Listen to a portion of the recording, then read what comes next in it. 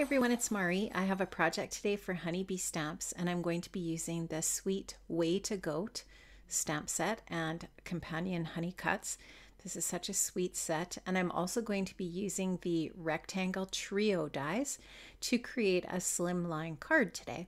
So I'm going to start off by cutting and scoring my paper. I've taken an 8.5 by 11 piece of 110-pound Nina, cut it down to 7 by 8.5, scored at 3.5, and then I've taken the extra paper and cut it down to 3.25 by 8.25 for the front of my card. And I'm now going to take those rectangle trio dies and I'm going to just space them out evenly on my card front, and I'm going to cut out a little window to create my card front. So I've got that done. I've run that through my die cutting machine. And now I'm going to take 3 different colors of Distress Oxide ink and the amazing Honeybee Stamps blending brushes, and I'm going to blend on some ink onto my cardstock. So I'm going to start off with dried marigold, and I'm just going to, do a really simple bit of blending here on my waffle flower media mat. Then I'm going to blend on some scattered straw, and then lastly I'm going to blend on some tumbled glass. I really like these colors together. I think it makes a really pretty blend, and I like how this turns out in the end. So I'm just going to do really simple blending here. I love this waffle flower mat because the paper doesn't slip around. I'm just holding it there in place because it's a super long piece, and I don't want it to bend or whatnot when I'm working on it here. So you'll just see me finishing up here, blending away and blending those 3 colors together. And I just love this blend. Like I said, when it's finished, it just looks really nice and soft. And I like how it's going to provide just a subtle bit of color for my card front. Now I'm just going to take some water and a watercolor brush and tap on some water just to kind of like oxidize that ink and make it look a little bit more interesting in that way. And I have saved the little square panels that were cut out when I die cut those rectangle trios from my card front.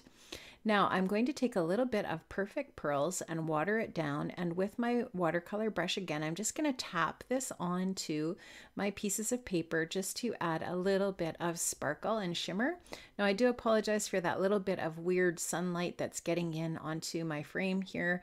It's just there's a lot of sun coming in my window here. It is morning where I am here in Saskatchewan. It's a beautiful sunny day. Now I'm going to take all of the stamps from Way to Goat and put them onto my Misty. I'm going to stamp these onto some Nina 80-pound cardstock, and I'm going to stamp these with some Copic friendly ink. Whatever you have on hand works, whether it's Memento Tuxedo Black or Gina K amalgam ink, whatever you have that works. And I am just going to stamp these images out using my mini Misty and create nice solid images there to color with my Copic markers. So I'm going to show you the Copic marker coloring on one of the goats and the 2 different color blends I'm going to use for the flowers. And this W color here is W2, and I'm just going around and creating an outline on my goat. I'm not even going to color in the middle area because I think this goat's mostly going to be like a whitish color with a little bit of grays on it. And I actually did, believe it or not, Google what color goats are because I kind of thought I had an idea, but I wasn't 100% sure. And it turns out like goats can be a lot of different colors. So that's what I'm going to do, just some really simple blending. I went in and shaded my goats with a W5, I believe. And now I'm just going to do some really simple pretty blues and oranges for the tulip and the little other little flowers here to go nicely with the colors that I chose for my Distress Oxide inks. If I didn't mention, the second ink that I used was Scattered Straw. I can't remember if I mentioned that or not. So I used dried marigold, tumble glass, and Scattered Straw. And then I believe I'm showing you the caps and colors I'm using for all of my Copic coloring here. If you want to, you can even pause the video so you can check that out because I know I have sped this up a little bit.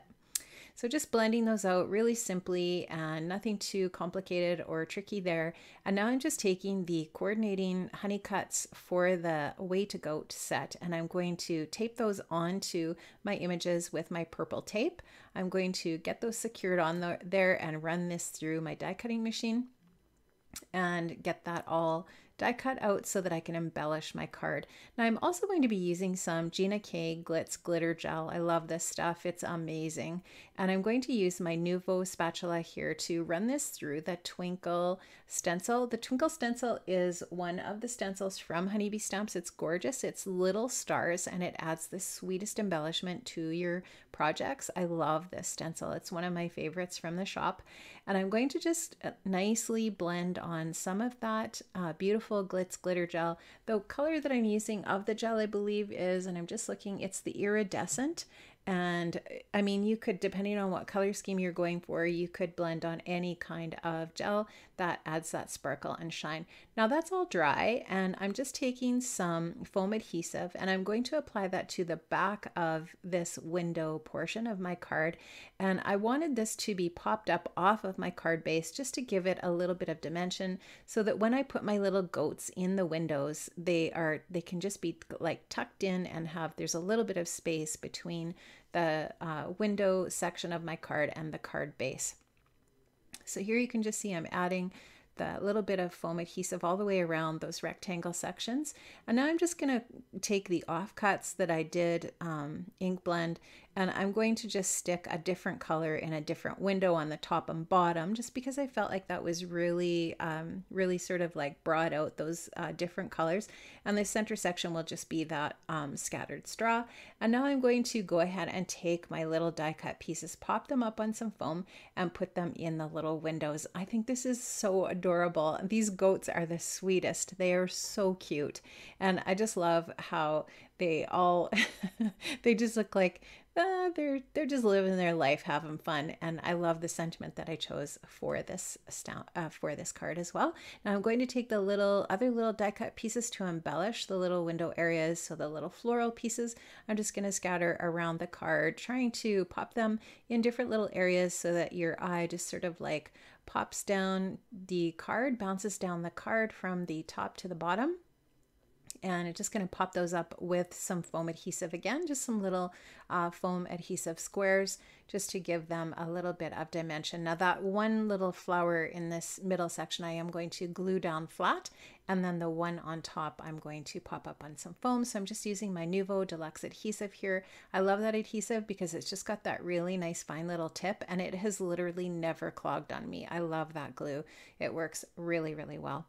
And I'm going to, again there, you'll just see I am going to use another little foam dot on the bottom tulip piece there, that floral piece. I just want to move that in a little bit so that it's, balanced out a little bit with where the other floral pieces are on the card. And that is going to finish off those little die cut embellishments. Now I'm also going to go ahead and stamp out my sentiment from Way to Goat, and I'm going to stamp out the sentiment, "You goat this." And this particular sentiment also has a coordinating die. So I'm just going to go ahead and stamp that out onto some 80-pound Neenah in my Mini Misty using some VersaFine Onyx Black ink. This is just a beautiful, nice, crisp black ink. I love how it stamps out. And I'm going to just swing the door of my Misty over, get that stamped down, and then I'll just take the coordinating die, put that on there with a little bit of my purple tape and run that through my die cutting machine, and voila, I will have my sentiment for my card front. I'm just making sure that this is lined up properly, and I'm going to just take my purple tape, stick that on there, and go ahead and run that through my Gemini Junior. Now I'm going to take some foam adhesive. I wasn't sure if I was going to glue this flat or not, so I made sure that I had my liquid adhesive there just in case, but I decided that I like the look of the sentiment popped up on some foam adhesive as well. It just gives it a little bit of dimension and lifts it up off of that little goat there. And so I'm going to put the word goat down first just to make sure that I have it centered, and then put the "you" and "this" on either side of it to complete the sentiment on the front of my card. So I really love the sparkle and shimmer to this card front with the perfect pearls and the glitz glitter gel through the stencil. And I didn't really feel like I needed any other embellishing. There's lots of other little stamps and die cuts or dies to go with Way to Go. You could really go to town with some other embellishing, the little grass pieces or some of the other little critters. but with the detail that I already had, I thought it was okay. And so I went ahead and stamped I stamped the word kid on the inside and then just added a dot, dot, dot. So the sentiment, you goat this, and then on the inside, kid. And I did stamp and die cut the can and a little bit of grass just to add a little bit of detail to the inside of my card. I really like how this looks and I like how it finishes this off. Please make sure you check the description box below for a link to all of the different products that I used today from the Honeybee shop. I love how the Slimline card turned out. I'm a huge fan of Slimline cards. I think they're really cute. I think it's a really cool alternative to the size of cards that you can send out, and this does fit in a number 10 size envelope just perfectly. So have an amazing day, everybody. I hope you're staying safe. I hope you're well, and I hope you liked my project today. If you did, please give it a thumbs up and make sure you subscribe, and I'll see you again another time. Bye-bye.